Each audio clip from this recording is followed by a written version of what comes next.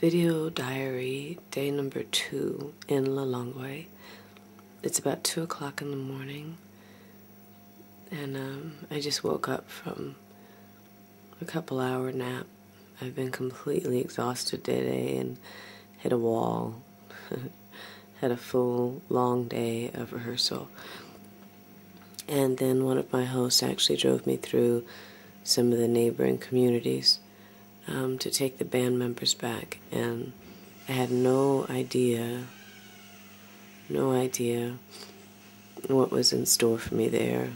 It's funny, I was just eating some of my dried fruit that I brought with me and picking through the pieces that I wanted and what I didn't want. And it occurred to me that all of the children that I saw on the street today, the children that had lighted fires all along the dirt roads just to keep warm, huddled together, no more than 4, 5, 6 years old, that the grown men and women that I saw in the streets burning fires, just sitting along the road with their little pot, cooking whatever little scraps they had found on the street to keep their bellies full. Or the little 7-year-old boy that I saw at the market with no shoes on his feet, lined up in a row with other handicapped people who had lost their legs or their arms and whatever body parts they had outstretched to you just to beg for whatever it is that you would be willing to give. That they wouldn't have had a choice in picking through the little nuts and fruits that I just did.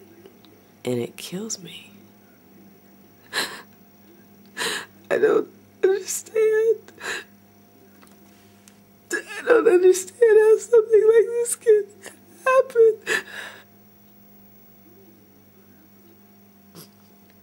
I wanted to take those little kids home.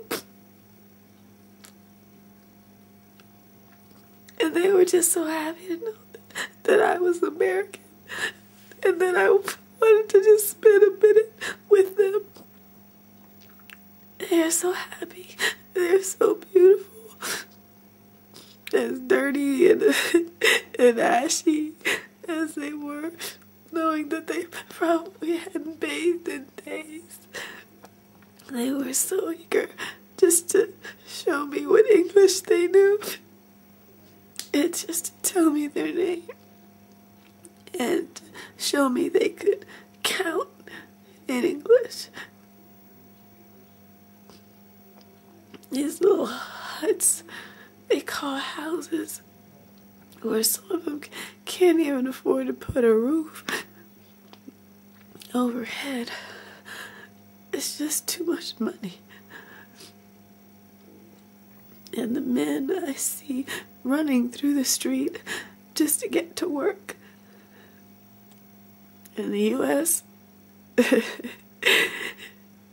you didn't have a car or a bus, most of us probably couldn't even be bothered. And many of our poorest class are probably just content to be where they're at. These people run through the streets to get to work, to their menial jobs, cleaning up someone's crap,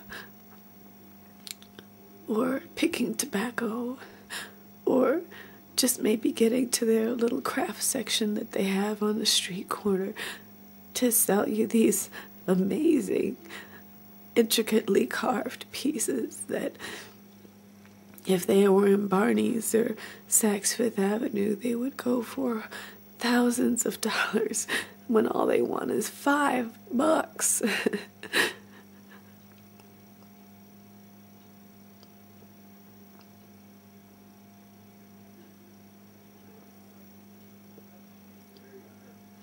I don't know. You know, I think the amazing thing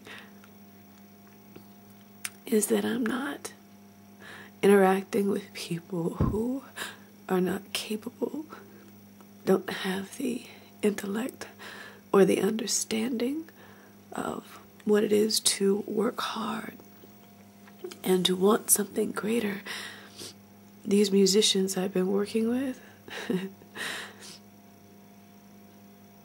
they're on the same level as most of the musicians that I've worked with back home, that have worked with the Janet Jacksons and the Madonnas and the Beyoncés and all of these artists. They're no different. Amazing, amazing musicians. Amazing, amazing young men. Positive, eager to prove themselves. Grateful for any opportunity that they're given. But they've clearly been put in a position where, based on the economic structure here and their limited education, they've been set up to fail. How jacked up is that?